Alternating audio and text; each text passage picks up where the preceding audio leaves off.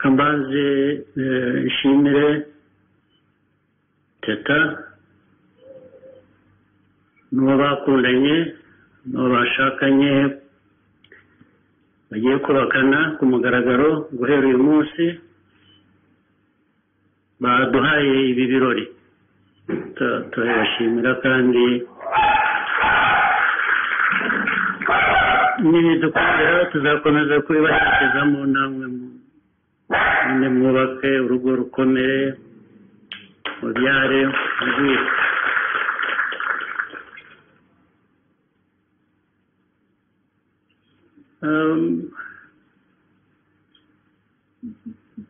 teta ni nk'umwana wacu nk'uko dufite abandi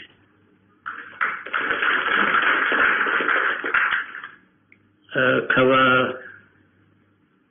umwana wacu kubera ko ari umwana wa Gisa na Jeannette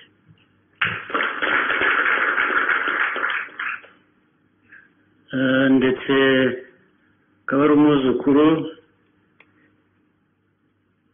wa Kimonyo n'umubyeyi wundi uri hano bifitanye amateka maremare cyane iyo miryango mvuze ntabwo rero ari ibyo twahuriye n'aha bifite amateka maremare abikomoka ndetse bikagera aho bikivanga kubera ko amateka maremare dufite kugira ngo umubyeyi wa Gisa ari hano arabizi bashobora kuba hari n'abandi wenda baje hano babizi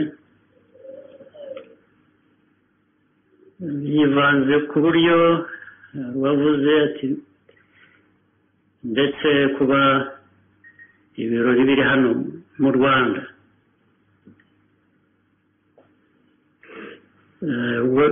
byivanze nuko n'ibirori bisanzwe byo kubaka imiryango ni ibintu bibiri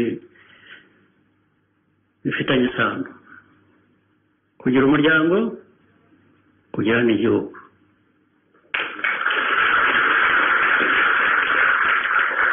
ku by'igihugu ngira ngo nyanubyara Fred arabizi kera tukiri abana batoya ya na Fred bato cyane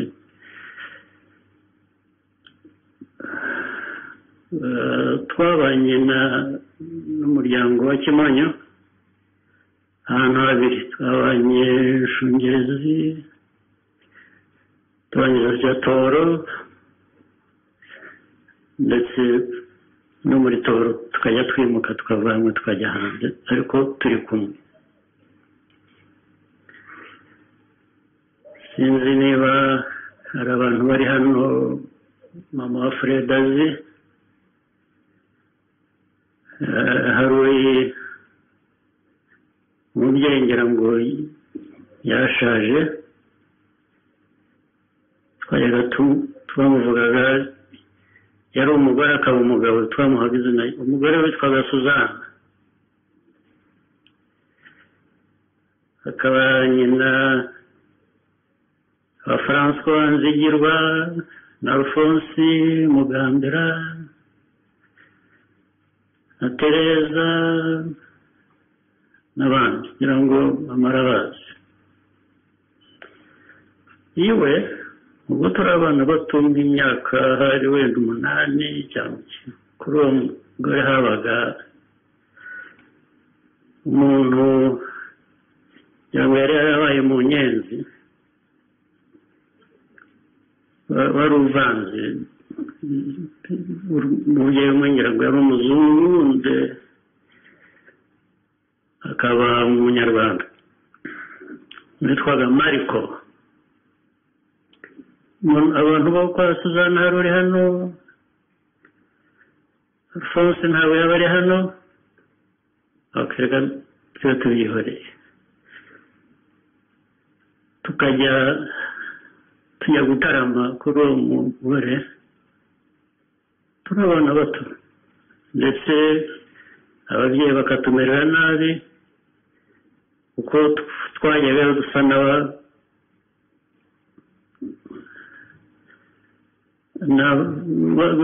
batumeraga nabi kuko bavuga ko twazerereye, twagiye mu mihana, ariko twabaga twajyanywe n'uwo Mariko tukajya kumubaza iby'intambara z'inyenzi yatubwiraga uko byagendaga. Akaba ubwo tugeza nijoro kwa Kimonyo, bari baturanye cyane, bari begeranye n'uwo Suzana kurusha njye, navuga kure, ariko nkiruka nkajyayo nkanyura kuri Fred, kuri Gisa, tukajyana kwa Suzana kwa Mariko kujya kumva inkuru z'ibyo bakoraga. Sinzi David uwo Mariko uramuzi? Kuko nawe ni inyenzi nkuru.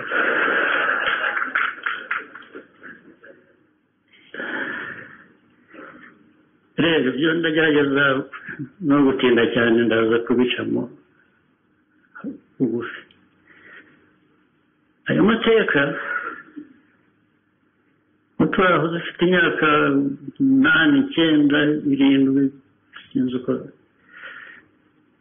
twumvaga, bikaba byaravuyemo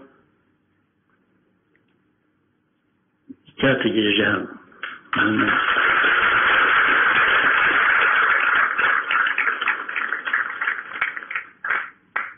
Rero ishimye, ubundi biranshimisha gutaha ubukwe bw'abana nk'aba batoya b'Abanyarwanda, biyubaka, bubaka amago, bubaka ingo, ndetse bikavamo no kubaka igihugu muri rusange. Ariko ibi ngibi bifite uwo mwihariko.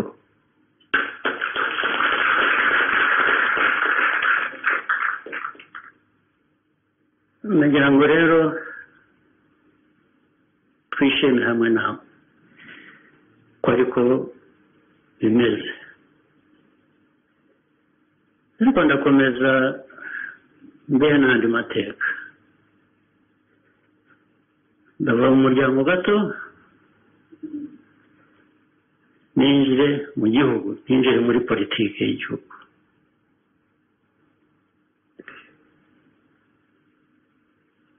Ndanabivugira impamvu zimwe nazo ndazisobanura.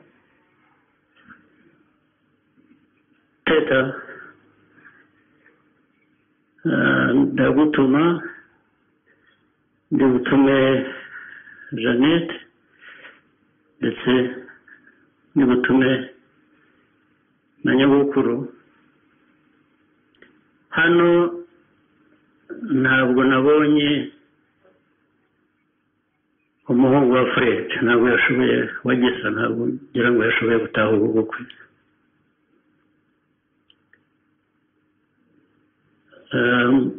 Mumbwire ko yarakwiye kuba ari hano, yarakwiye kuba ari mu gihugu. Igihugu se n'abandi twese twaharaniye, twaba twarakibonye.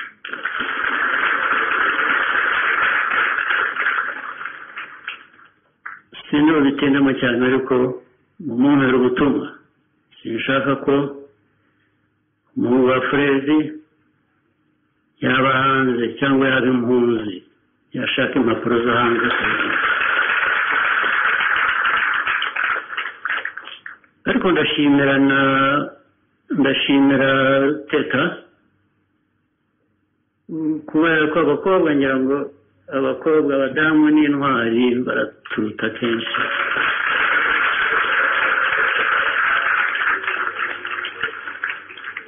we yagumye hano none hashakiye n'urugo yagenze hirya ariga arataha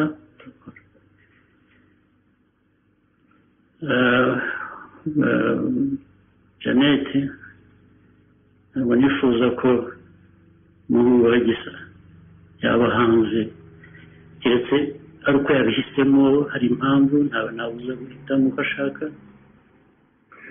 akwiye kuba mu Rwanda cyangwa se akagira uburenganzira kujyana no kugaruka mu Rwanda ntazashaka ubuhungiro hanze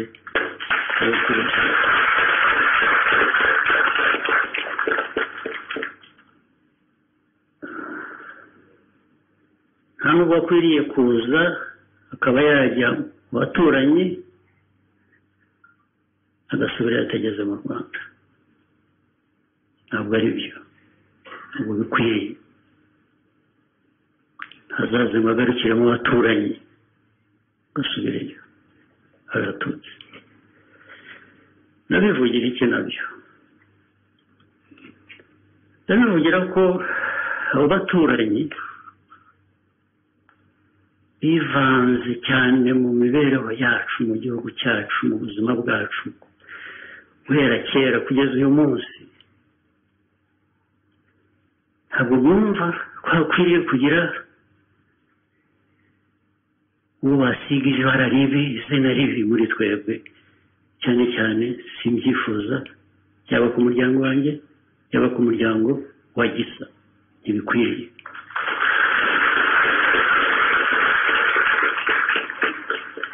hari ibintu byinshi bivugwa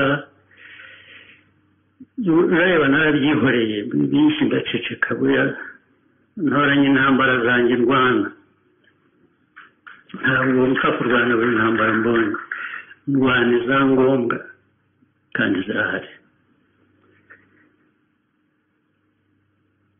havuze ibintu byinshi bikaba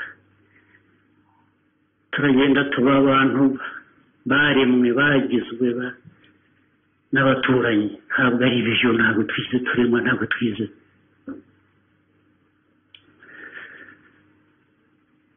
ntabwo ari byo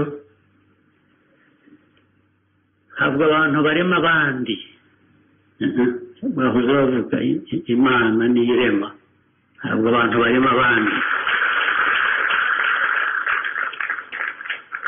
ntabwo twaremwe n'abaturanyi nta nubwo baturemeye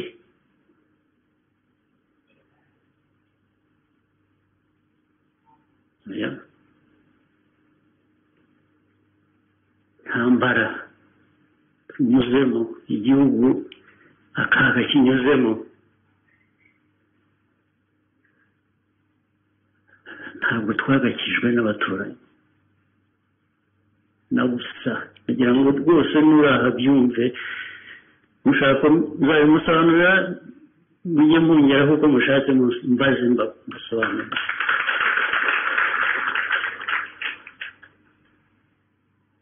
kubera ibyo rero ibyo bibazo bimwe mvuga bitwara abantu hanze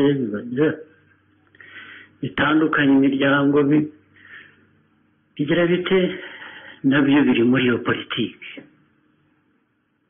kandi njye nabonye umwanya uhagije wo kubiganira n'abo bireba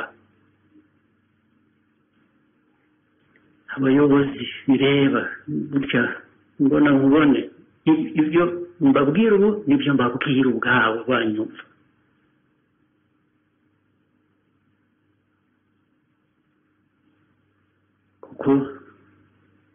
kuko nababwiye twarimwe n'Imana ntabwo twarimwe n'abantu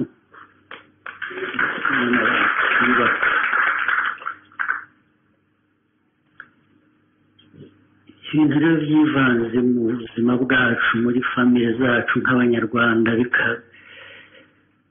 bikaba injuru bikaba gucyurira bikaba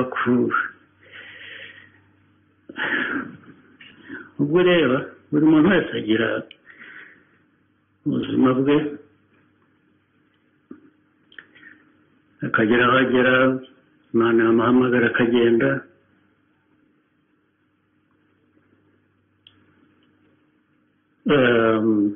ntawe uzi aho bagenda abantu benshi bavuga Imana bakayemera ndetse bakavuga ko turi hafi kuyisanga bamubwira utari ko bagiye akatira kareka agasubira inyuma ntawe ushaka kugenda ariko kandi bavuga ko aho tujya ariko aho reka mbe byihoreye ariko jyaho nzagendera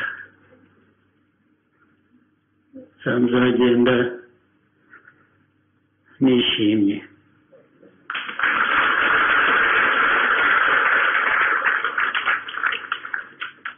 kuko nta mwenda w'Imana nzaba mfite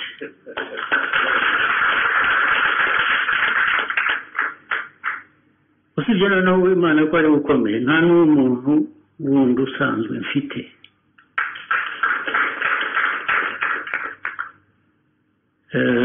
ndabivugira ko nyine abandi bihakorema abantu ntabwo ndi mu baremwe n'abantu iyo politiki rero yagiye ikavanga ikazamo gucyurirana ikazamo gusebanya ikazamo gutukana ikazamo u Rwanda kuba yibwira ngo ni abantu ku bandi n'umuntu ku wundi gusa ariko uburemere bwabyo ni uko ni igihugu kiba kivugwa iki gihugu cy'u Rwanda n'abanyarwanda ntabwo barimwe n'abaturanyi ntabwo twabijijwe n'abaturanyi ntabwo intambara twarwanye abantu bamennyemo amaraso bagatakaza ubuzima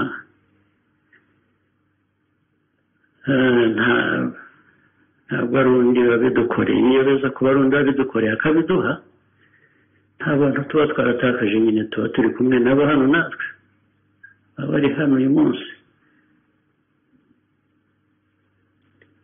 nibo rero bagenda bagashuka abantu bagashuka abana bagashuka abantu bakuru bakabasezeranya ibyo bazabagira ndetse bakarenga bakabasezeranya ibyo bazabagira hano mu Rwanda ntibishoboka ntabwo byakunda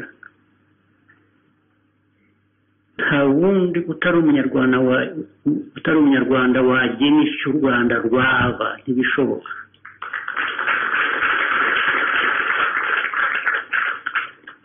ni nacyo nshinzwe ni nacyo mwanshinze rero ngewe nicyo navugiraga ko nta mwenda nzajyana ngewe kuko ako kazi ndakuzuza kugeza n'uyu munsi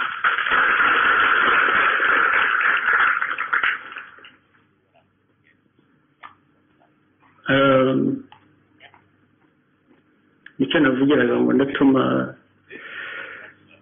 uriya musaza wawe Teta akirangiza high school yicaranye nawe kandi nanamugutumyeho kanizere ko yakumpereye ubutumwa ndetse mutuma no ku mubyeyi we wundi yasigaranye twagize ikiganiro kinini cyane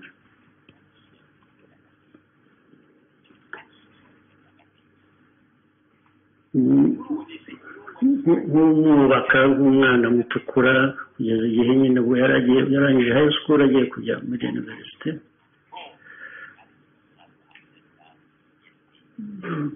ari we ari na mushiki we nk'uko Jeannette yigeze kubivugaho nabasezeranyije ko ntacyo bambura na gishoboka ku muntu keretse aramukunda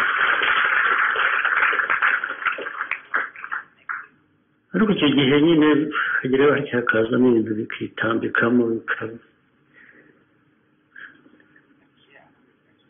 mu matiko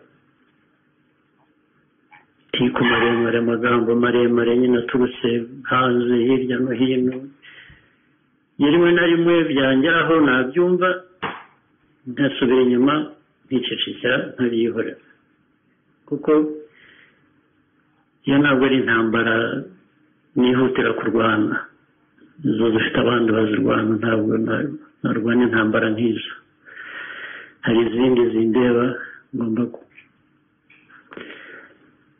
ibyo ariko ndabivugira kugira ngo n'abandi bari hano bumve biri mu muryango nyarwanda aho ariho hose bigira ingaruka ku gihugu cy'u Rwanda. Iyo tumeze neza, iyi miryango nyarwanda imeze neza, u Rwanda rumererwa neza. Iyo imiryango nyarwanda itameze neza, igihugu kizagira ibibazo. Ariko ngira ngo twari tumaze gutera intambwe ndende ku buryo umuryango nyarwanda umaze gushinga imizi, umaze gukomera, n'igihugu gitera imbere. Hari byinshi tugishaka kugeraho kandi tuzabigeraho. Ndibwira ko byose bikorwa n'abantu, iyo bakora ibintu bizima birakunda abantu bagatera imbere. Ngira ngo rero mboneraho umwanya wo kubasubiramo ibyo. Iki gihugu mureba n'amateka yacyo kandi ya kera atarayejo bundi y'abanyarwanda baryanye, hari andi mateka yambere, harimo byinshi twayigamo, harimo byinshi twakoresha kwiyubaka. Reka no gutinda mbajyana muri politiki, ubundi niko kazi nkora.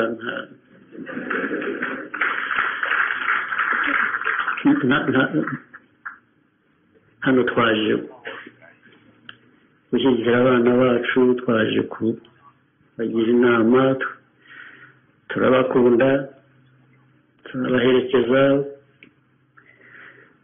tuzabaherekeza muri bumwiyubakire n'ababyeyi banyu. Navuze cyane teta Mavinesi, namuvuzeho cyane na soko byara Kamanzi, ariko ubwo nawe n'umuryango umwe nyine uvuze mu buvuzi ubundi, ubwo nyirawo nawe yumvise. Rero sindi buvuge byinshi byo kubashyigikira, ariko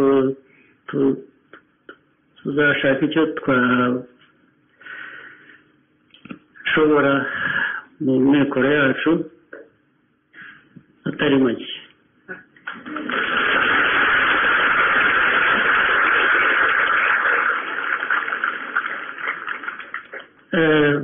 Ntabwo ari make ku buryo ntabwo twashobora kubiterura ngo tubishyire ku meza,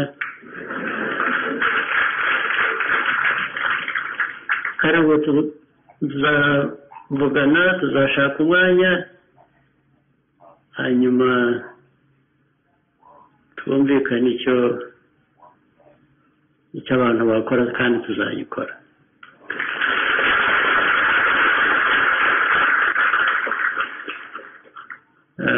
Rero numva nta kindi nibagiwe. Jeannette, twifatanyije nawe, amateka nayavuzeho, amagambo arambuye, ibyo ibya politike mu byihorere, mu bindekere, mwo kwirirwa bibavuna nibaremera mujye mubisunikira, mwigire mu bindi byubaka. ngira ngo ntacyo nibagiwe. Umubyeyi wa Gisa, ayo maze igihe no kubona, nishimiye kubona ndetse na Jeannette ntabwo namuherukaga ndetse na Teta sinamuherukaga naje hano rero ngo bashyigikire umuryango mwashatsemo cyangwa mugiye kubakana urugo ubwo hasigaye ubundi abantu bifuza ibyiza dukore tuganisha mu buzima bwiza ku bana n'ibindi bitari bizima mubishyire iruhande mubirekere abo mwabigeneye bagomba kubikemura tuzabikemura murakoze cyane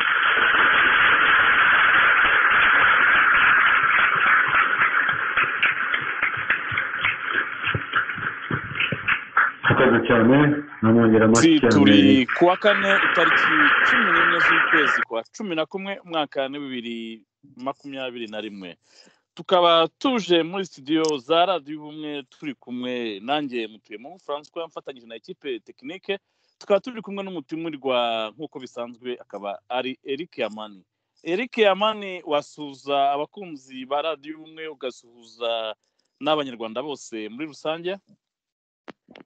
Urakoze cyane muvandimwe François Mutuyemungu kandi mbanje no gushimira abari ku buhanga bw'ibyuma ku buyobozi bwa Radio Ubumwe nsuhuza n'abanyarwanda aho bari hose mu mpande z'isi ndabifuriza amahirwe ya Nyagasani murakoze Eric Yamani. Uyu munsi nkabagira ngo nubundi tugaruke mu gihugu cy'u Rwanda aho turi buze kuba tuganira ku bikomeje kuvugwayo cyane cyane ko dukomeje kubona ikintu kimeze nk'inkubiri y'umuyaga aho ubutegetsi bw'agatsiko burimo kugerageza gucecekesha uwo ari we wese waba avugisha ukuri cyangwa atunga agatoki aho bitarimo kugenda, ariko tukaba twibaza aho iyi nkundura izahereza kubera yuko hamazemo imanza turimo turazibona. Umunyamakuru w'ikinyamakuru gikorera ku murongo wa online aho wa YouTube aho arimo kureganywa n'abantu bari mu ishyaka rya Darufa Umurinzi. Ibyo byose ariko ukabona ko ari muri bwa buryo kugira ngo bacecekeshe uwo ari we wese wahumura rubanda kugira ngo abantu babe batekereza kubaza ibitagenda. Twarabibonye rero ko hari imanza nyinshi cyane, hari izo zaba idamange, hakaba ziriya zaba Karasira, hakaba n'izo zaba uriya mugabo w'umubavu ari we Theoneste. Ukabona ko mu by'ukuri muri kiriya gihugu cy'u Rwanda hari ibibazo bikomeye. Hari Dogiteri Christophe washinze ishyaka, bukeye mu gitondo bahita batangira nawe bahita bamufunga, uwo nawe ari mu manza. None twavuze tubona ko Cyuma nawe bashobora kuba ngo bamukatiye imyaka 7 ngo nihazo imyaka 5 ya miliyoni 5, ariko tukaba tubibozi ko mu by'ukuri iriya leta y'agatsiko ifitiye ubwoba umuntu bita Cyuma Hasane. Noneho tukavuga tuti ariko se iyi nkundura nkuko wa mugabo twabonye kuri radio televiziyo Ishema uwo bita David niwe wavuze ati ushaka kureba amabuno y'inkoko ategereza umuyaga. Bishatse kuvuga ko mu by'ukuri ibi turimo tubona no umuyaga urimo guhuha ariko ufite icyo uhatse. Ese bazacecekesha rubanda ruceceke, bazakanga rubanda, bazahungeta rubanda? Ese ibi bintu bizagarukira hehe? Iyo ni ingingo ya mbere tubuze kuganiraho. Tubuze no kugaruka ku kindi kibazo nacyo twabonye cy'ubukwe bw'umukobwa wa nyakwigendera Gisa Rwigema, naho twabonye ko umukuru w'igihugu yagezemo ibyari ubukwe bikahinduka politike no gucyurira umuryango wa Rwigema. Ibyo nabyo turuze kubirebaho, turebe icyo bihatse, turebe n'ikibyihishe inyuma. Eric, wowe iyi nkundura, uyu muyaga, aya mabuno y'inkoko akomeje kujya ku karubanda nkuko David yabivuze, urabivugaho iki? Uko gufunga abantu bose baba bafite kudatinya, bafite kuvugisha ukuri, bafite kubaza leta ya Kigali batariko imyaka 27 irahagije, mwakagombye kureka cyangwa mugatega amatwi ibyo rubanda bababwira, kubera ko tubona ko aho urimo kwerekeza mu by'ukuri ni mu rwabayanga. Wavuga ko igihugu agatsiko karimo kucyerekeza ahantu hatari heza, ntabwo yaba yibeshye. Eric, iyi nkundura yo gufunga uwo ari we wese ubona uvuga bitagenda cyangwa ukebura leta, wowe urimo urabibona gute? Ntabwo urimo kubona ko igihugu kirimo kwerekera ahantu hatari heza? Urakoze muvandimwe François. Ngewe uko mbibona cyangwa ubushishozi bwanjye nk'umusesenguzi, mbona ko igihe icyo ari cyo cyose iyo umuntu cyangwa umuntu uwo ari we wese yarwaye, iyo urwaye ugeze aho gupfa, ugomba guta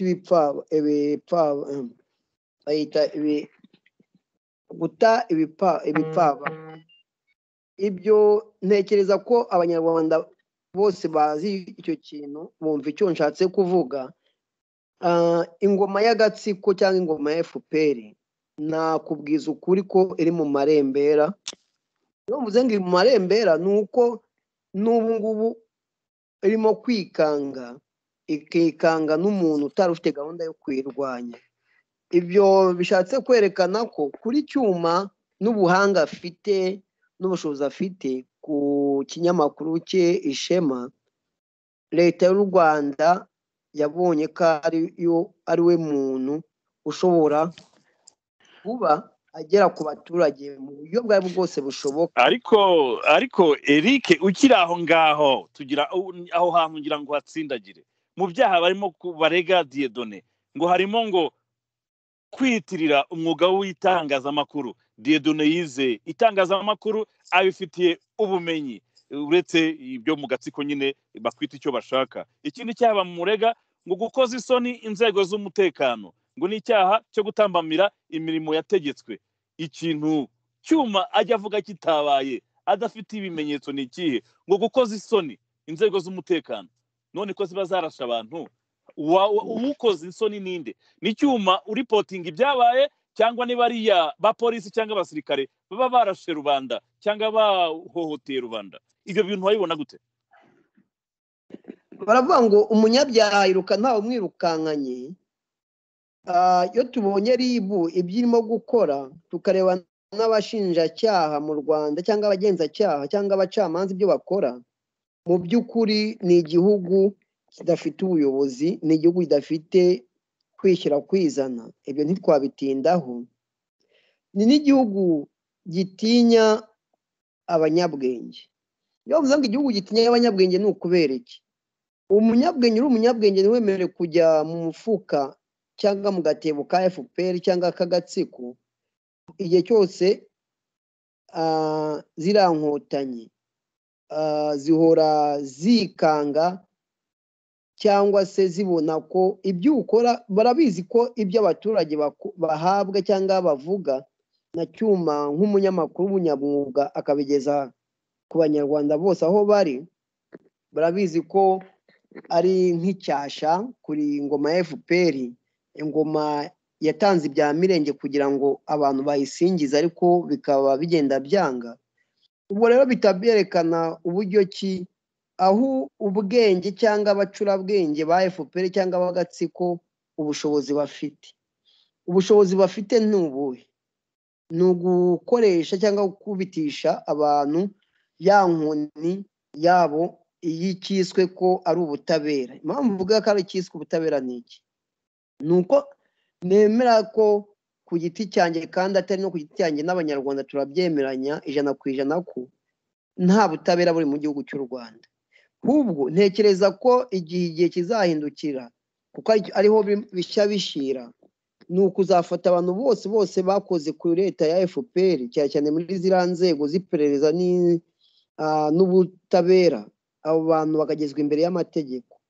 Kuko uri umuntu ugahabwa akazi udafitiye ububasha cyangwa utigiye ugiye kugatoba wakagombye kumanuka amaboko mbere y'igihe ukavuga ati kano kazi nubwo mukamaye ntago ariyo nuza yanjye nakurikiye y'amasomo cyangwa bari naranayikurikiye ibyo mumpaye murimo kubona ntabifitingamo ibi byose ukabivuga mbere y'igihe none wowe baraguha akazi iba wananize wenda koko ukaba ufite ubwenge buzima ukajya kwivuguta mu byaha by'abantu wenda batagize no mu ishuri cyangwa wenda barigezemo bakariceramo kabiri barimo kukuyobora nk'intama cyangwa bagufunga amaso bakakubwira ati vuga iki uzi ko kitagomba kuvugwa ntekereza ko ibyo bintu nabo bakagombye mu minsi iraza kuzajya imbere y'ubutabera bakabisubiza cyane cyane pe inzego za RIB arizo ziperereza n'inzego zijyanye n'ubutabera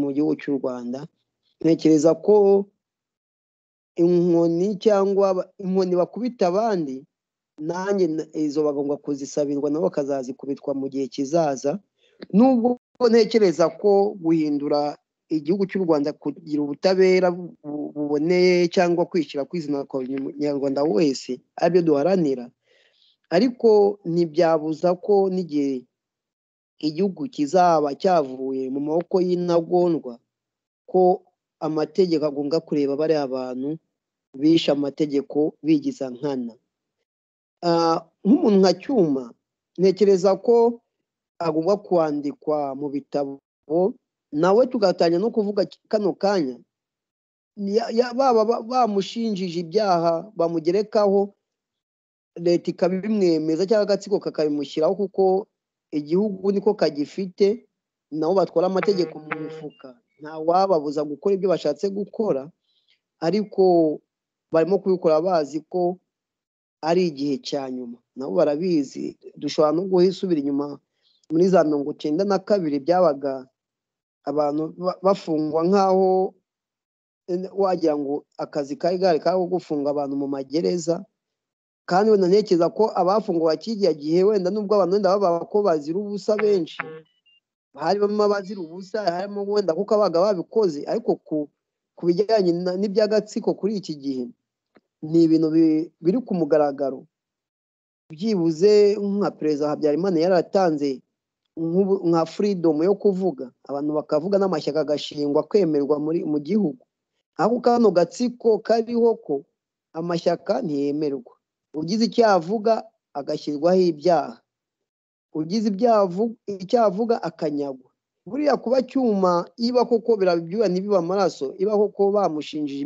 bamuha imyaka 7 bakanamuca n'izabu ya miliyoni 5 icyambere cyo kari agatsiko kabereho kwiba no kujya imitsi y'abaturage Cyuma n'umuturage w'umunyamakuru werekanye ko ari umunyamakuru aje koko Nyagasani akamukoreramo mu nzira zose zishoboka ntibigutangaza ko babanje kureba kuri konte kugira ngo barebe amafaranga y'akayabo afiteho kugira ngo bamugenere ziriya miliyoni 5 kuko nabo kari agatsiko nako nzi ko Eric ukiri aho ngaho uvuze ngo kari agatsiko ni agatsiko k'abajura bazabanza no kuri konti ibyo afite n'ubundi ubwo yafungwaga bwa mbere amafaranga afite kuri konti yose ntabwo bigize bayamusubiza iyo ntabwo bigize bamusubiza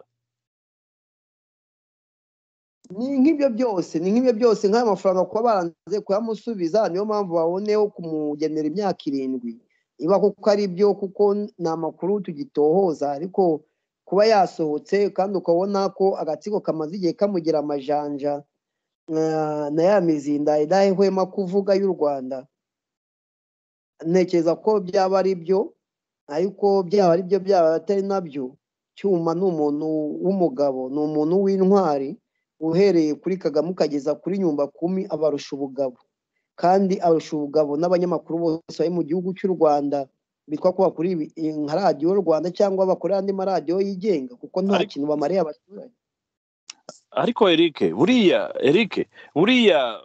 urebye ibyo birego bamurega aho bavuga ngo gukoza isoni inzego z'umutekano ndimo gukeka yaba ari ya kese ya wa mudamu ufitanye ikibazo n'umugabo w'umumajoro ikese yazamutse ikagira muri auditora general kwa Kabarebe na n'uyu munsi wa none kubera umugabo akomeye ikaba umugore bakaba baramujujubije tukibaza tuti ariyo auditora general inzego yo mu rwego rwa gisirikare no kujya kubanira mu rwego rwa gisivile ni hehe bafite ingufu aho umugaba wigeze ko umugaba mukuru w'ingabo adashobora gukemura ikibazo cy'umuturage kireba umusirikare we mutoya w'umumajoro nkeka ko ari byo barimo kuvuga ari iyo case barimo gufatiraho no tukibaza tuti muri ya kanguru koti muri ka gatsiko k'amabandi ya mafia yafashe igihugu aho kugira ngo ari bo bakorwa isoni n'ibyabaye barajya kubishyira kuri Cyuma ahubwo noneho werekanye akarengane kakanguru koti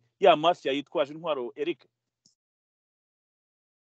nubwo wenda ibintu bigeraho tubivuga bikanatinda kubaho ariko ntekereza ko mu by'ukuri kiriya gihugu ziburiho n'abafatanya bose gukora biriya byaha bano bacamanza nabo ni abantu bagomba kuzajugunywa mu buroko bakumva ko imyaka bakatira abandi n'abariya basabira imyaka abantu bakajya kujya bafunga icyo gifungo bagiye basabira abantu kugira ngo bumve uko bimeze kugira n'ayo mafaranga babe bayashaka bayarunda nabo bazajya bayatanga kugira ngo kuko hari ikintu bavuga ngo akebo nigeramo aho FPR cyangwa agatsiko cyangwa inarwondwa zigereramo abanyarwanda niyo twavuga ngo habeho ubwiyunge cyangwa tubabarire nabo bagomba kuzakagererwamo ku gatebo ntituzigire abatagatifu cyangwa ngo twigire dushaka gukora kurusha iby'Imana yakorera abantu kari agatsiko kuko twebwe turirimba amahoro kandi kuko niyo dukeneye ariko noneho ntibatwemerera kuduha amahoro inkoni bakubita abantu inkoni bakubita abanyamakuru inkoni ibi byose bakorera abanyarwanda ntekereza ko tutakagombye kubakorera ahubwo tukazashyiraho ubutabera nyabwo ubutabera buboneye bukabajyana mu nkiko bukababaza ibyo bashinzaga abantu koko byabaga ari byo kubashinza nibyo kuko wenda umushinjacyaha yemeye gushinza umuntu ariko se n'umucamanza ufite ubwenge buzima wize imyaka wenda igeze nko mu 10 muri university yigira agahabwa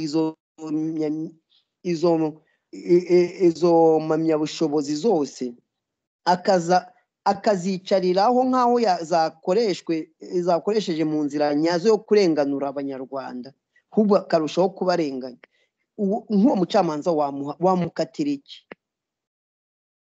ko igihe cyose tuba durimba amahoro tukwifuza ko abanyarwanda twifuza ko twabana mu gihugu amahoro ariko tukaba tubona agatsiko kakomeje kwikanyiza no kwigira abahatari kurusha abandi bose kandi turabizi ko ibyamo gukora nuko bazi ko ipereza ryabo icyo ribaha nuko ribaha ko bari kumpera bari ku ndunduro z'ibyo barimo gukora niyo mpamvu ni yasiha nsahuzi yibisahura ariko aho bukera igafatwa itari yanabiye n'agatsiko niko kameze agatsiko ibyo karimo gashaka nko kuzibya cyangwa gufunga iminwa y'abakora neza nuko kazi ko kari muri ya kurusi ya nyuma yo kuvuga ngo dukore bino kuko dufite umwaka umwe cyangwa dufite amezi runaka mu gihe tutarabikora ngo tubumvishe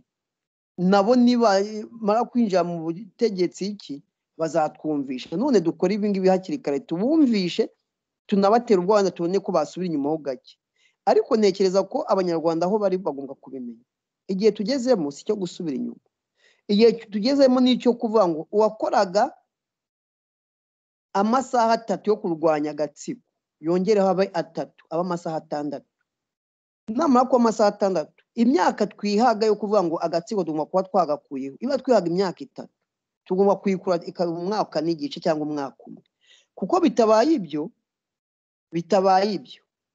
abanyarwanda bose baraza gushira kuko ntekereza ko abanyarwanda hafi ya bose bamaze kumenya ukuri ariko se Eric ukiri aho ngaho nahoze ndimo gusoma kuri wa muzindaro wa Kigali aho bavuga ngo ibyaha byose ngo Diedo nakurikiranyweho ngo byakozwe muri Mata muri yaguma mu rugo ya 2020 biriya byose ko Cyuma bamufunguye ari umwere, ko babimugizeho umwere, noneho bigenze gute?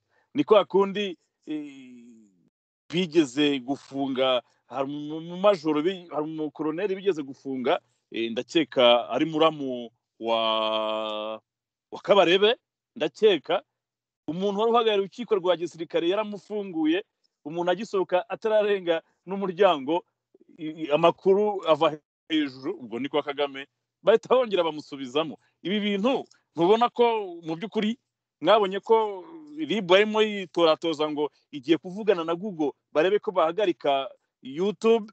Mu by'ukuri buriya ntabwo ari YouTube, ntabwo ari channel ya Cyuma bashaka guhagarika, ariko muri bwa burenganzira bwo kwishyura ukizana no kuvuga icyo utekereza no gutanga ibitekerezo, Google ikaba yarababwita ibyo ntabwo bishoboka, none bakaba bavuze bati noneho reka ahubwo dufunge Cyuma nyirizina tuzarebe ko Ishema TV izongera gukora. Buriya si kurimo kubikora, si kurimo kubibona wowe? Baragerageje kugira ngo ko bafunga cano yiwe, birabananira, noneho bati noneho reka tube twafunga nyir'ubwite.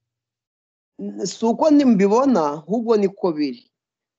Ariko burya hari ikintu bavuga ngo icyo wabibye mu bantu cyangwa icyo abantu bakubonamo ntabwo cyasenywa n'ubugome bw'abandi.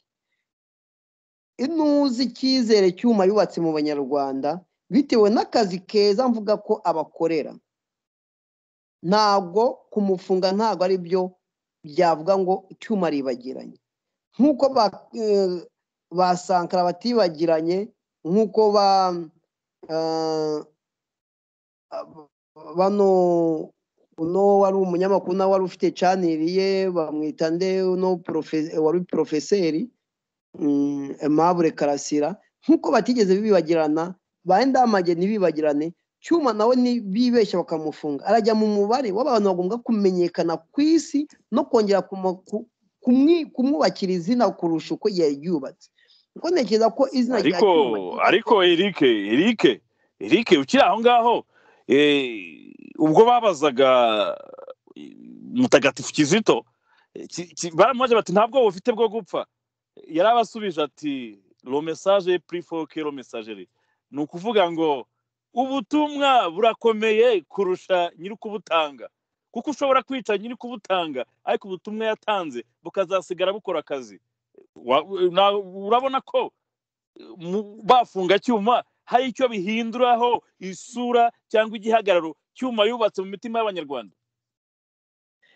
Kuri nge igisubizo nuko Cyuma kumufunga kwe niko kumenyekana kurushaho no kubaka izina kurusha uko yararyubatse. Icyo ni ikintu cya mbere. Icya kabiri ni uko gufunga umuntu werekanye ahagarariye ko ari umuntu wemeye kuvugisha ukuri, batamuhaye za bitugu kwaha agatsiko gatangwa ngo bamushyire mu mufuka nk'abandi. Ibyo byose bitabyerekana uburyo ki aho iyo sansu ushobora gushyiramo umuntu. Cyuma ni intwari, Cyuma ni ba bantu b'abanyarwanda iba kuko habaho ibikombe, ibihembo bitangwa mu banyamakuru. Nta munyamakuru mu Rwanda akagombye guhabwa igikombe icyo ari cyo cyose cyangwa impano iyo ari yo yose Cyuma atarabasha kuyibona. Ntekereza ko atari no mu Rwanda gusa, niyo twakwinjira mu rwego rwa Eastern Africa cyangwa muri Afurika, Cyuma ni umunyamakuru. Kuvuga ngo umunyamakuru nka Cyuma kwihara akemera agavuga ati reka mpaguruke njye mvugira abaturage, aho babarenganya mbavugenda ndeye ko babarenganura, ariko kuko ababwira nabo ni za nyamaswa. Ni nko kubwira ikirura. Yubwiye iki kwereka ikiruri kibi kimo kugishaka umwana w'intama, ahubwo nawe kigufatanya nawe wa mwana w'intama bakakurira hamwe. Nibyo nyine akatsiko gakora, kuko buya u Rwanda uburyo kiroyoyemwo koko, ntekereza ko ni igihugu wagira ngo cyaribwe gifatwa miri n'inyeshyamba. Inyeshyamba system zikoreramo abantu bamaze kuyibona. Ntabwo wafata agatsiko ngo gatandukanye na Al-Shabaab ihora yirwanira n'ingabo za Kenya n'iza Somalia. Ntekereza ko utabatandukanye. Ntiwafata ingabo z'u Rwanda cyangwa se ingabo z'agatsiko ngo zitandukanye n'ingabo za Boko Haram. Boko Haram ino irwana mu bice bya za Nigeria. Abo u Rwanda iba ari u Rwanda rufite perezida, rufite ingabo, rufite abapolisi, rukishimuta. Iyo mvuze kwishimuta nuko abaturage bakagombye kurindira umutekano barashimuta.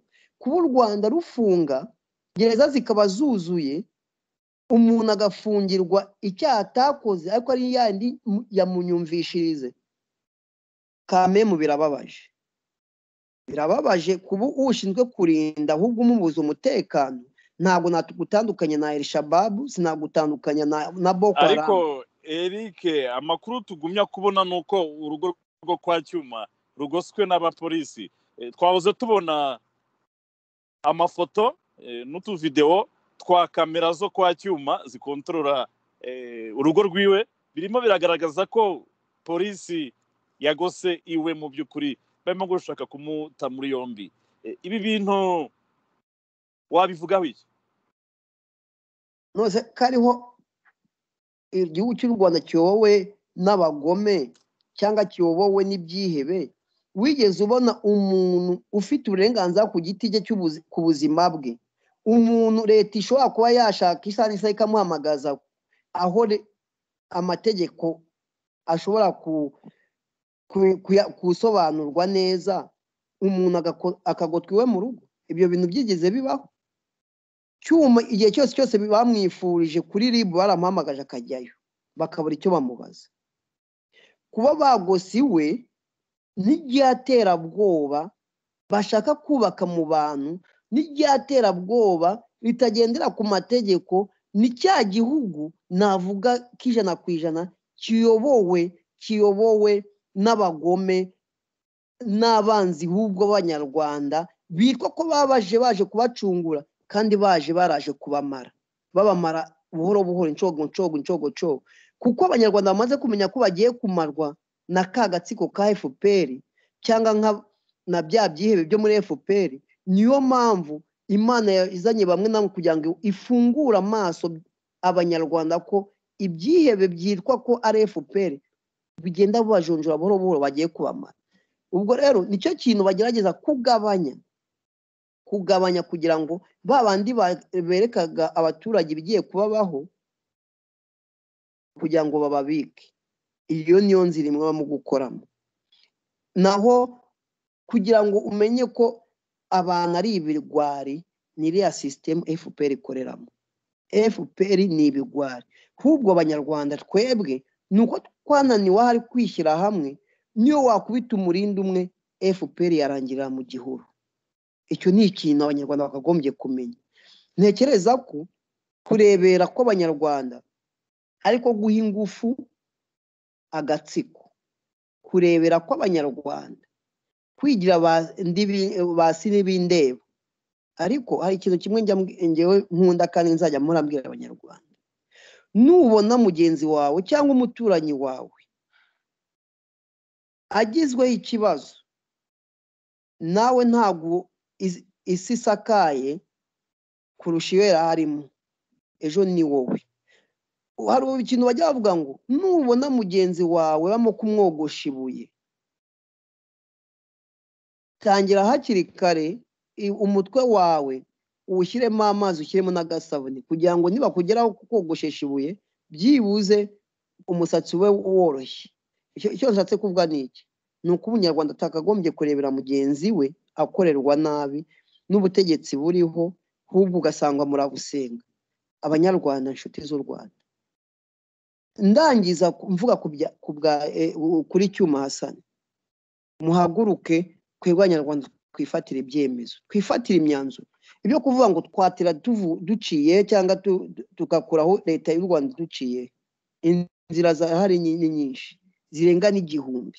Nk'uko ibibazo bihari n'ibisubizo biba bihari, iyo munzi cyangwa Abanyarwanda aho turi hose dufite ibibazo igihumbi, nizera ko ibyo bibazo igihumbi twabonera ibisubizo 5,000. Muze dushyire hamwe twumve ko akarengane kagomba kuva mu gihugu cy'u Rwanda, kandi kukakuraho. Ikintu cya mbere ni ugukuraho FPR, agatsiko ka FPR. Icyitwa RIB kikazandikwa mu mateka, icyitwa ingirwa nkiko z'u Rwanda zigashyirwa mu mateka, icyitwa umuyobozi wa rure akandikwa mu mateka. Ibi byose tukagomba kubimenya. Mbaye nkushimiye ndangije kuri ibi bya Cyuma, kandi nizera ko abanyarwanda aho bari hose barimo gushyira ibyo mbabwiye bakabishyira ku mutima kandi bakumva ko bagomba kubikurikiza.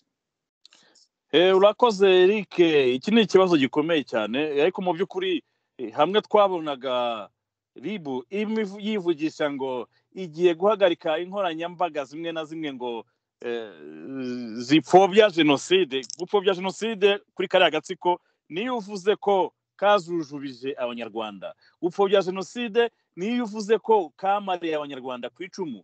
Gupfobya jenoside niyo uvuze ko kariya gatsiko kakenesheje rubanda, kabashyize mu bukene bwa bundi bw'akarande. Icyo nicyo bita gupfobya jenoside mu by'ukuri kuri bo. Igihe cyose uvuze ko ibintu bitagenda, igihe cyose uberetse aho byapfiriye, igihe cyose uberetse ibyakagombye gukorwa, ariko mu by'ukuri nkaba mvuga ngo uko ari abantu b'ibigwari bakagombye gutega amatwi rubanda, bagira amahirwe kugira umuntu nka Cyuma, naho kumufunga ndakeka ko ari ukuvomera mu kiva, kubera yuko abanyarwanda bacanye ku maso. Abanyarwanda bazi igipfa n'igikira, bazi icyatsi n'ururo. Nkeka ko Kagame n'agatsiko babizi neza ko abaturage bayoboraga mu myaka 10 ishize ntago aribo bafite uyu munsi. Ibyo aribyo byose bakagombye gusubiza ubwenge gihe, bagatekereza bakamenya yuko ibintu bigomba guhinduka. None Eric, mu gihe gito dusigaranye nagira ngo tuvuge kuri kiriya kibazo noneho, aho twabonye umukuru w'igihugu n'umugore we n'umukobwa we bagira gutya bagatunguka mu bukwe bw'umwana wa Gisa Rwigema. Bakagombye kuba ari umwana Kagame afata nk'umwana we, ariko nk'uko tubizi umuryango Kagame yarawujujubije, yarawukenesheje, yawunyujije mu bintu bikomeye. Twese turabizi uburyo uriya mudamu wa nyakwigendera Gisa Rwigema yanyuze mu bintu bikomeye, yarafunzwe mu buryo batanabivugaga, kubera ko we noneho kumvishije ko yamaze amezi 6 bamuhamagara kuri polisi, akitaba 2:00 z'ijoro agataha 2:00 za mu gitondo, yaraye mibi murya, ngo yabikoze hafi amezi 6. Twarabibonye ko abantu bose bagiye bagerageza gufasha uriya mugore, bose bagiye bavanwa ku myanya bari bariho, abandi bakanishwa. Urugero twatanga ari umusore witwaga ko yarerewe kwa Kagame, yitaga ngo umwana we wo bitaga Mupende, yahaye tenda yo kugemura amakateni, ibyo twita amarido mu rugwiro. Uwo mwana bahise bamufunga, yaje no gupfira muri gereza. Hari umupolisi mukuru bitaga Rwigamba, yaje no gupfa murabizi. Yahaye uriya mugore wa Rwigema tenda yo gutera amarangi mwari amazu mu ma etage hariya yo kwa Kabuga ku Muhima, aho muzi mwese traffic police ikorera. Hakaba harimo na za ministeri zimwe na zimwe zagiye zihakorera, ndetse hakaba harimo n'isoko rya gisirikare. Uwo nawe bahise bamwirukana ku uwo mwanya yari ariho. Bigaragara ko uriya mugore wa Rwigema umuryango we bawujujubije kugeza ubwo bawukenesha, kugeza ubwo n'uwashatse kubafasha yagiye abizira.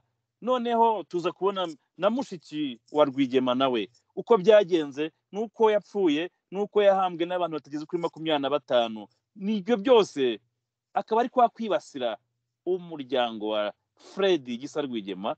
Kagame yakagombye kuba yaramusigariyeho, kubera ko ijyaga abeshya ngo baraye inshuti, ngo babaye inshuti, kandi mu by'ukuri turabizi ko Kagame icyari cy'uyu munsi ni Gisa Rwigema wamuvanye ku street avuga ati dore umwana w'iwacu, umwana wo kwivuko, reka ubwo njyewe nafatishije nawe muherinye.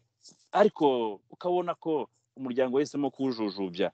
Yatungutse mu bukwe akora ishyano, avuga ibintu, azana amatiku yo mu ngo zabo, azana amatiku y'abagore babo, aho baba baragiranye ibibazo. Nk'uko tubizi bijya gutangira, bitangira ku mugore wa Kagame,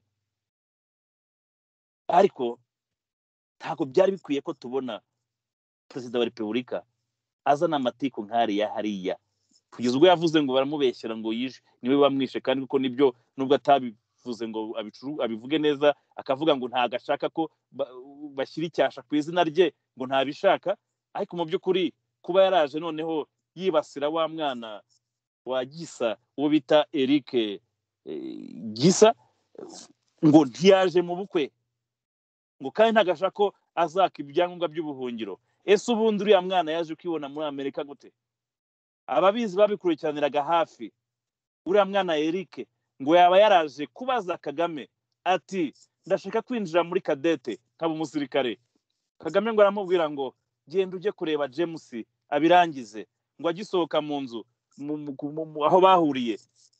Kagame ngo yahamagaye James ngo aramubwira ati uramenye umwana baramurerega asubira muri Amerika, yongera kugaruka arangije kwiga icyiciro cya mbere cya kaminuza ajya i Kigali, nta kazi bigeze bamuha. Umwana aragaruka yirangiriza amashuri yiwe akora ubuzima muri Amerika. Mushiki we uriya wakoze ubukwe yabonye akazi muri BAD ya banke nyafurika yayoborwaga na Kaberuka, ariko wa muryango wa Kagame uramwirukanisha bati mumubuzane vuba. Aka kanya teta akazi mwumvishe ngo bamuhaye muri Minafete ngo bamugize ngo ni sekreteri wa Manase. Ibyo murabona ibyo bintu uwo mwanya bamuhaye. Uriya mwana w'umukobwa arize, ntabwo yakabuze iyo Kagame aza kuba ari umuntu ufitiye impuhwe umuryango. Uriya mwana ntabwo yakabuze akazi yakora hariya. Memu na mama wiwe ntiyakabuze akazi yakora. Ariko mu by'ukuri Kagame yariye umuryango wa nyakwigendera yitaga ngo inshuti ye Fred Gisa Rwigema. Ariho nagarutse nkavuga ngo ikese ya Fred Gisa Rwigema ibyo Kagame yamukoreye bimeze kimwe neza n'ibya Thomas Sankara uwo yitaga inshuti ye Blaise Compaoré. Ibyo yamukoze ni bimwe neza. Ariko none tukavuga tuti mu muco nyarwanda byibuze iyo ugeze mu bukwe ibintu by'urwango, ibintu bya munyangire ubirenzaho. Buryo ubukwe ni kimwe no gushyingura, no mu gushyingura naho baragerageza umuntu bakamuvuga byiza. Ariko wabonye ukuntu Kagame yageze hariya akerekana uburakari ko umuhungu wa Gisa Fred Rwigema ataje kugira ngo amugirire nabi, niko tubyita. Kuko mwabyumvise ko Kagame yaravuze ngo umuturanyi ngo arimo kumubeshya ngo azamugira ikintu. Bigaragara ko afitiye ubwo buriya mwana, bigaragara ko amubonye amugirira nabi.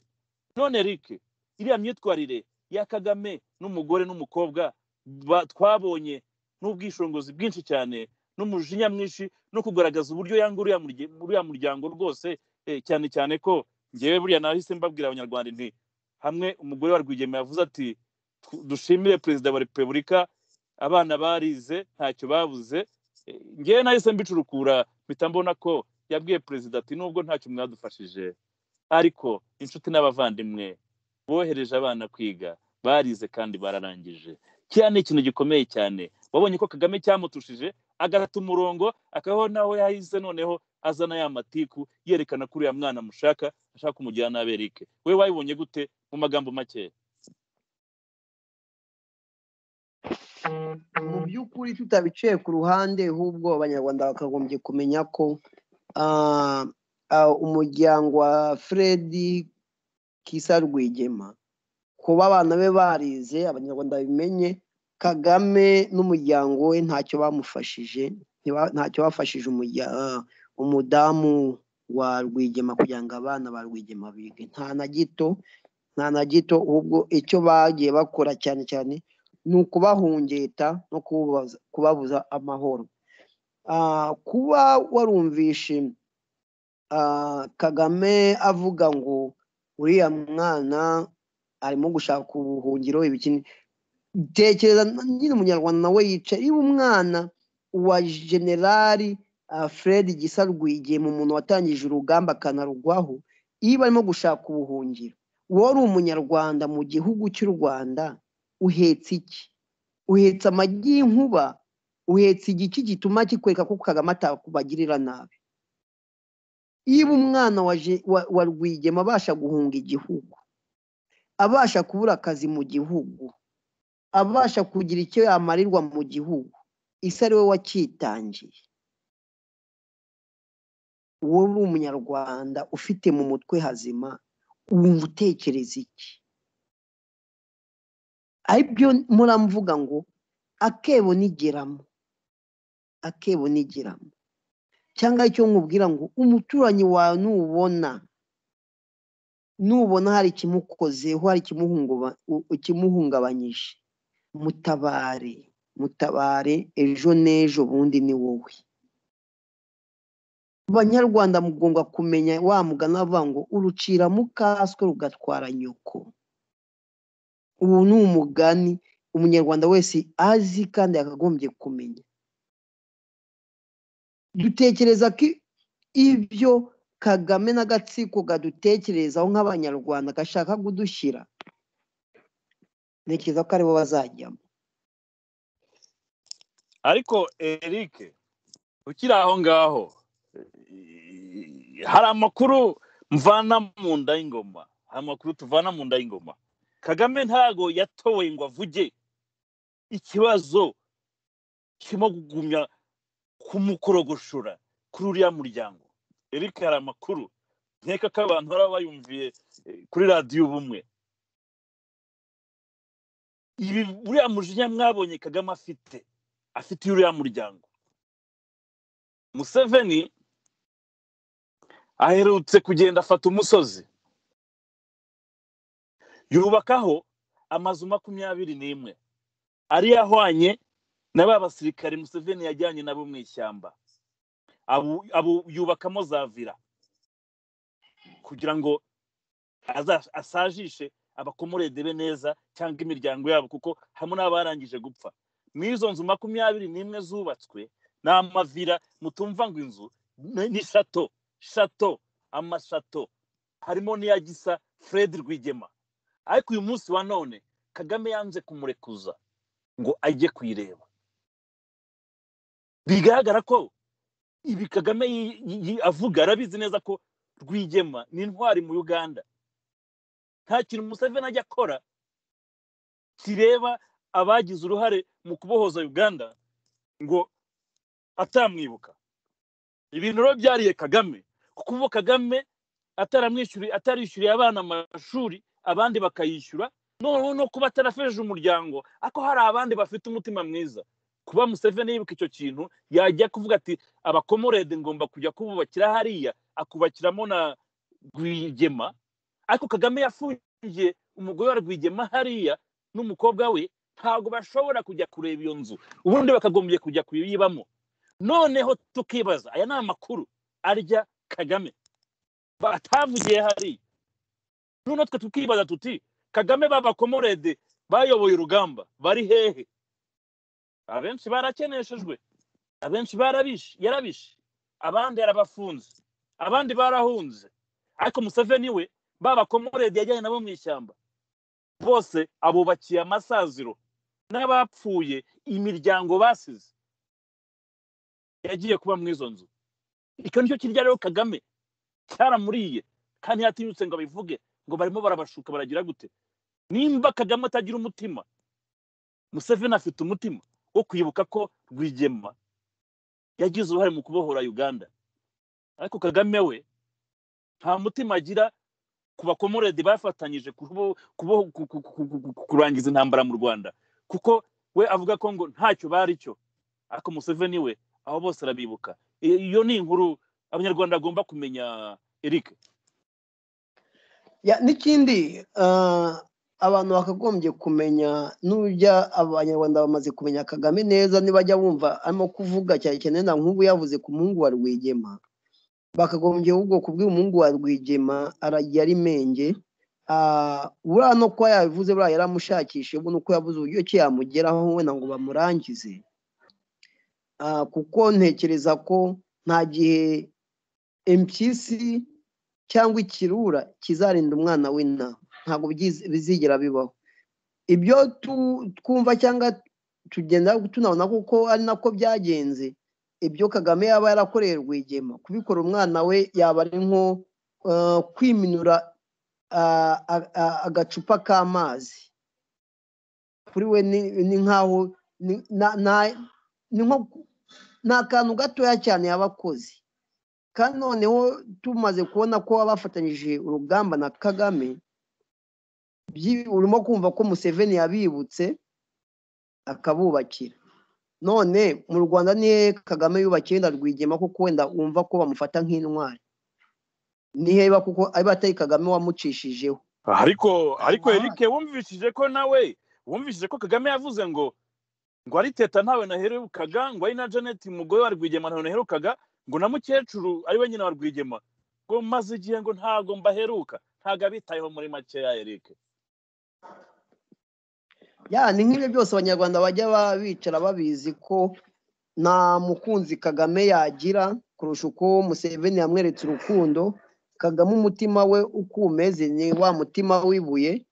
Ubu kuvuga ngo Kagame azakunda abanyarwanda atarakunze inshuti ye nyanshuti yamushyize yamugejeje ahari, ntugire abanyarwanda ntibagomeze gutekereza cyangwa ngo bicare bitera akara bavuga ngo Kagame yaraborokoye. Kagame nta munyarwanda yigeze arokora, harokotse uw'Imana yarokoye, naho kubwe we yari afite gahunda ahubwo yo kubamara bose. Ibyo bajye bicara babizi, yaba ari umututsi yaba ari umuhutu, aho bari hose udafatanyije ubugome nabo mwicare mubizi, naho abafatanyije ubugome nabo bicare bazi ko igihe nikigera amateka azisubiramo, yaba ari umuhutu ufatanyije ubugome na Kagame, yaba ari umututsi bafatanyije ubugome.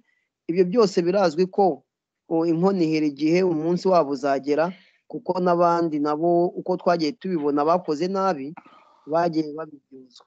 Ibyo bajye bicara babizi ko leta ishobora kugushuka cyangwa ubuyobozi bukagushuka ukishyira mu byaha, ariko ku gihe cyo kubisubiza ubisubiza wenyine, ubisubiza na wa muyobozi wakohereje mutari kumwe, kandi igifungo ukakirangiza wenyine cyangwa ukakigwa muri wenyine.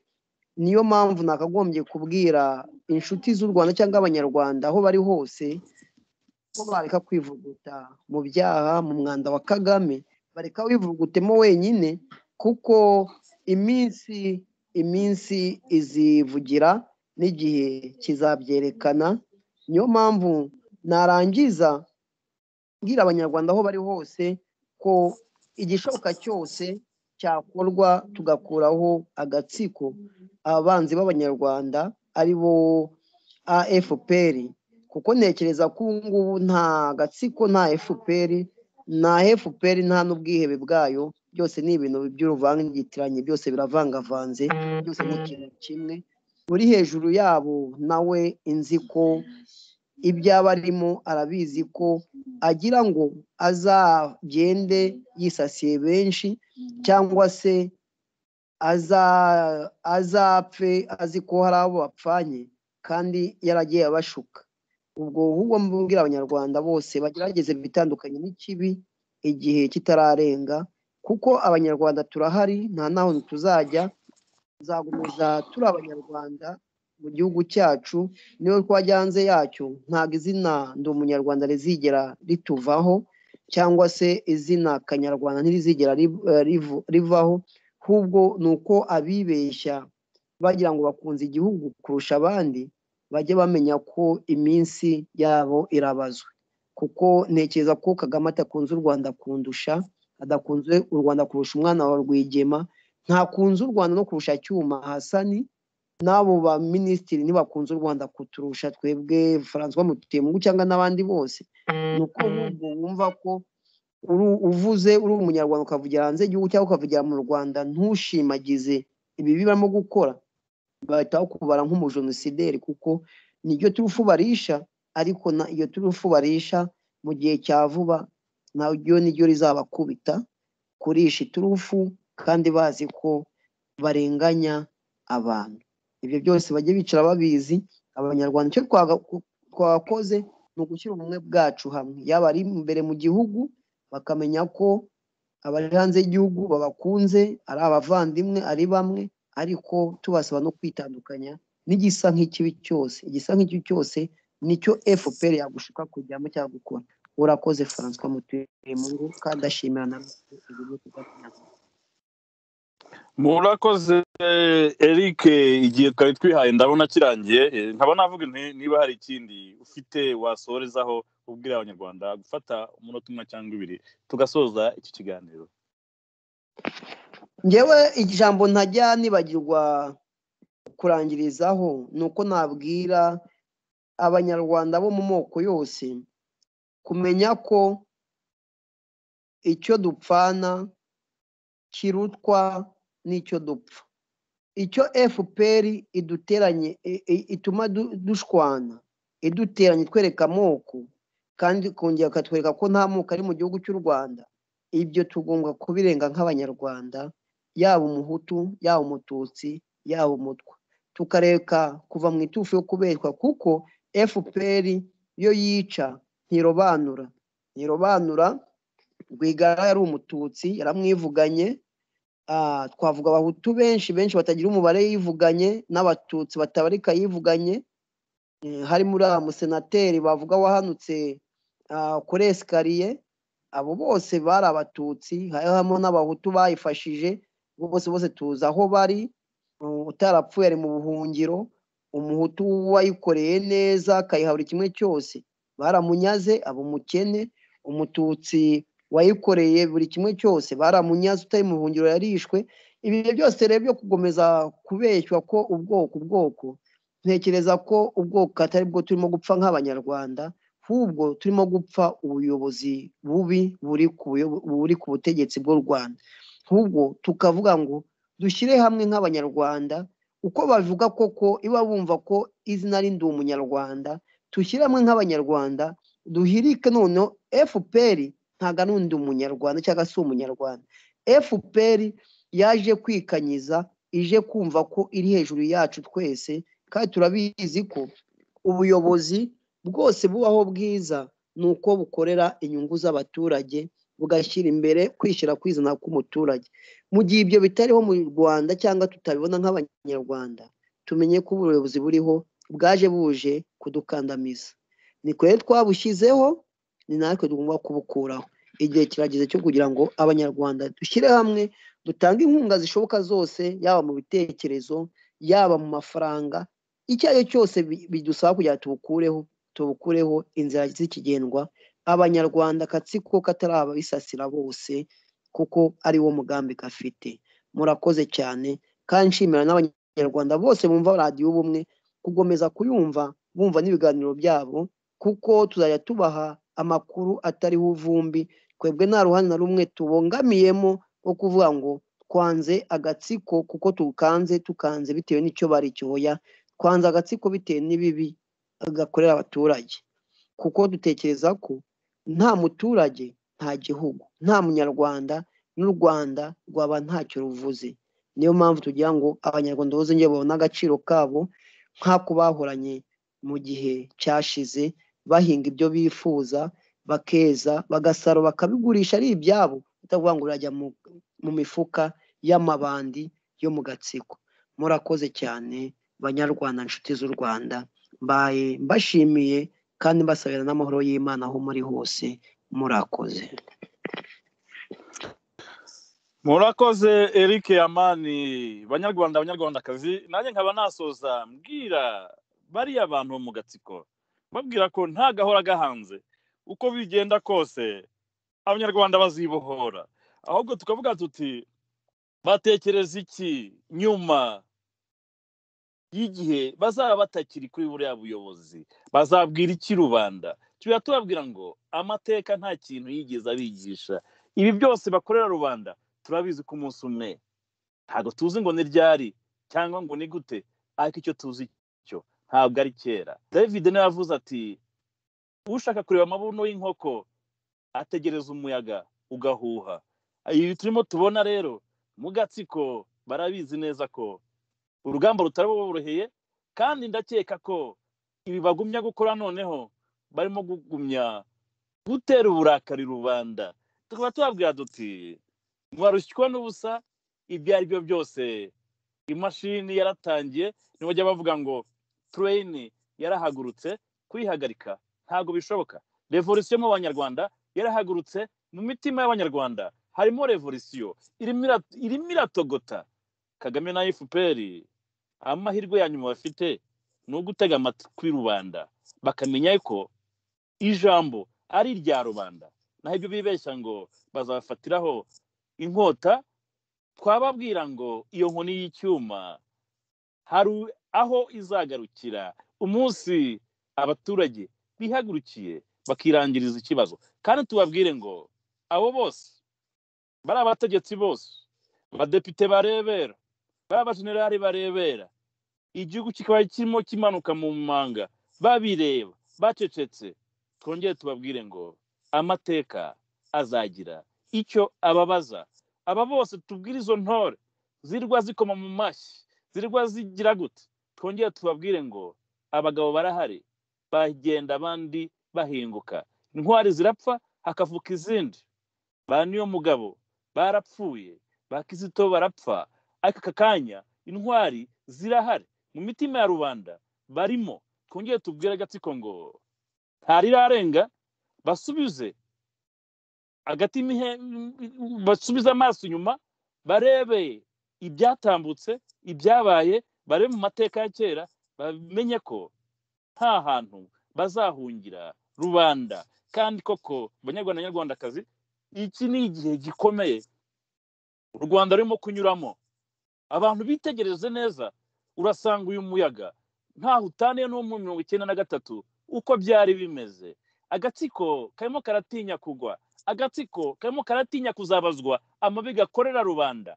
Ariko abanyarwandakazi bo muri hose, ari abari mu Rwanda, ari abari hanze, twababwira ngo mukomeze mushyiremo umuriro. Agatsiko karimo karatitira, mukomeze muhagare ku byo mwemera, mwirinde abacamo ababatandukanya, mwirinde abashaka kugira ngo bakwereke nguriya ni mubi. Ahubwo iki ni igihe cyo kuba umwe, tukereka agatsiko ko na nyina wundi abyara umuhungu. Kandi koko uretse ko birengagiza, mu gatsiko barabizi neza ko iyi nkubiri y'uyu muyaga batazayikira, kubera ko amabi bakoreye rubanda ni menshi. Barushywa n'ubusa. Rero nababwira ngo Kagame na FPR ni ikibazo cy'igihe, naho ibindi byo biri hafi. Banyarwanda ntimugumye guhezwa n'ubwoba bwabo bafatiyeho Kalashnikov, ahubwo iki ni igihe cyo kuvuga ngo muhaguruke, mufatanye, dusunikire rimwe, twirukana agatsiko kamaze rubanda, gakenesheje rubanda, gatwara ibya rubanda. Banyarwanda nyarwandakazi, ibi ngibi turimo turayivuga, hari abagira ngo harimo imikino, ariko mu by'ukuri keretse uwirengagiza, Kagame na FPR bari mu marembera. Gusa nk'uko bajya bayivuga ngo wa mugeri wa nyuma w'indogo birimo gusamba uhitana byinshi.